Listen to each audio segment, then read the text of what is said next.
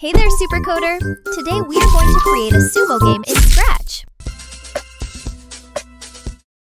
We need 4 sprites for this game, 2 sumo fighters facing each other. I drew mine, but you can draw or upload yours if you wish. I also adjusted their positions a little and created 2 costumes for each player, so it looks like they are punching.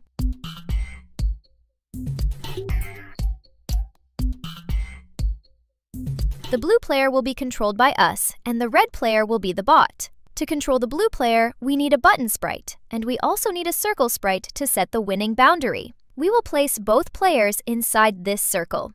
Cool! Now let's get started. Let's start coding the blue player first. So go to the button's coding area. When we click the button, our blue player should move forward and push the red player backward. So drag the block when this sprite clicked.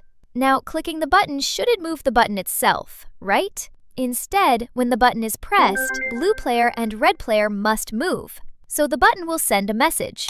Let's name it Push by Blue. Now go to the blue player's code. Add When I Receive Push by Blue. Then add Change Y by 10.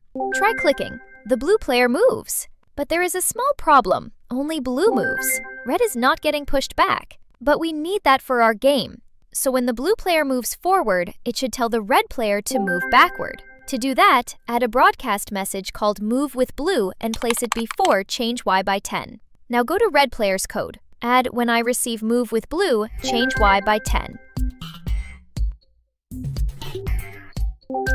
Perfect! Let's fix starting positions. For blue player, add when green flag clicked. Place the blue player in the center of the ring using Go To.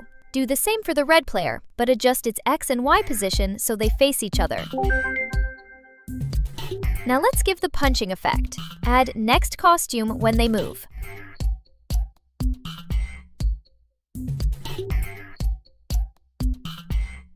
Also, after when green flag clicked, add Switch Costume to Standing for both players so they start in a neutral pose. Test it. Cool! You can even add sounds when they move. Now let's set up how to decide the winner in our game. The idea is simple. If blue player pushes red player out of the circle they are standing in, blue becomes the winner. To make that work, the standing circle and the background should have different colors. I made the backdrop color green. So if the red player touches the green background, that means blue has won. Let's code this. Go to the red player sprite. Add a When Green Flag Clicked block. Then add a Forever block. Red should always be checking. Inside Forever, place an if block with the condition touching color green, and inside that if block, broadcast the message Blue Win.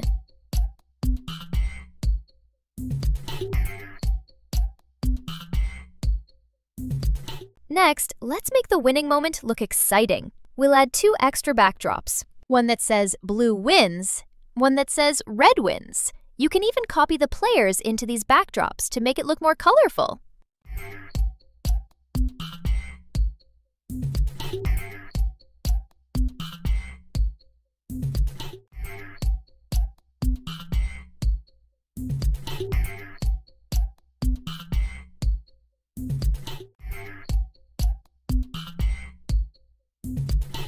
Now go to the backdrop code and add When I Receive Blue Win, switch backdrop to Blue Win. And don't forget, when the green flag is clicked, switch back to your starting backdrop so the game resets properly. Alright, let's test it out. Cool, right? Let's test it. Uh-oh, the circle and sprites are blocking the backdrop. So for each sprite, add When I Receive Blue Win, hide.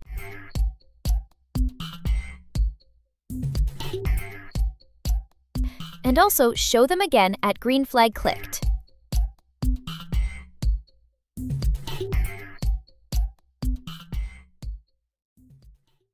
Test again.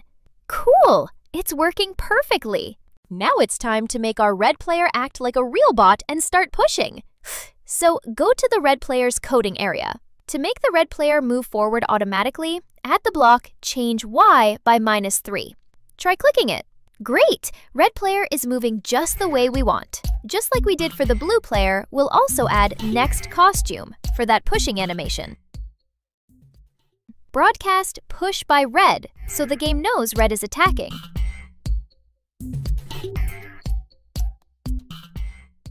And a Wait 1 second block to keep the timing smooth. Wrap all of these blocks inside a forever loop, because red should keep moving for the whole match. And don't forget, add a when green flag clicked block at the top. Now, to push blue when red moves.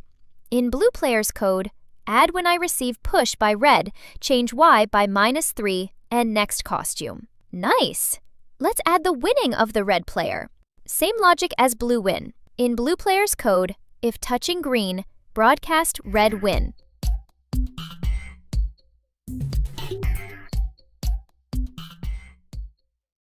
And for every sprite, when I receive red win, hide.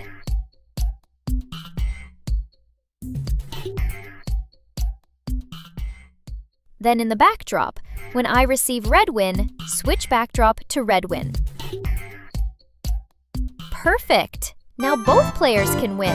That's it, Supercoder. You just created a fun and exciting sumo game in Scratch. See you soon with another amazing game. Until then, happy coding! Bye!